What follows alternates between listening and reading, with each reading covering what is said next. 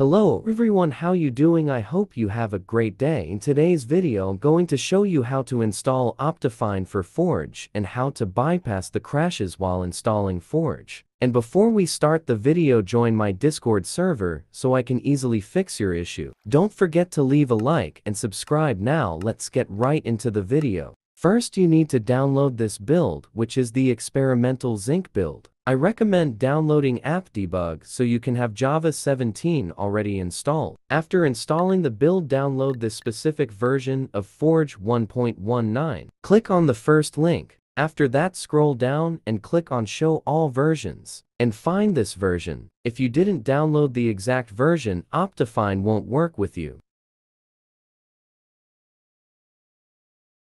After that, click on installer and skip the ads.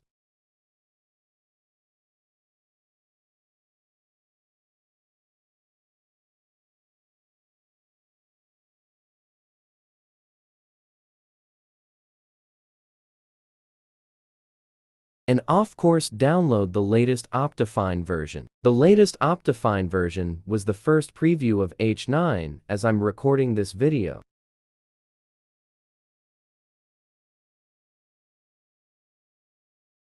Now go to the build that you download and make sure to download 1.19 vanilla first, of course. Now install Forge.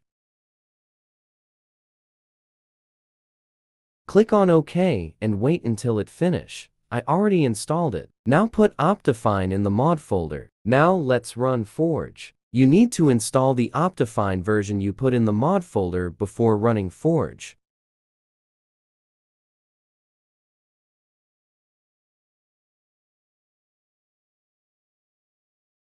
I've seen so many people saying we don't have mod option in Fabric, because Fabric doesn't even have this mod option. It's a mod called mod menu. I don't know how are even playing a version of Minecraft you don't understand anything about. Anyway, let's see if we have Optifine options. And you can clearly see Optifine is working perfectly fine. And you can now install mods in Forge with Optifine if it's compatible with Pojavlauncher. And this is everything for this video. Don't forget to leave a like and subscribe. And see you guys in the next video. Have a great day. See ya.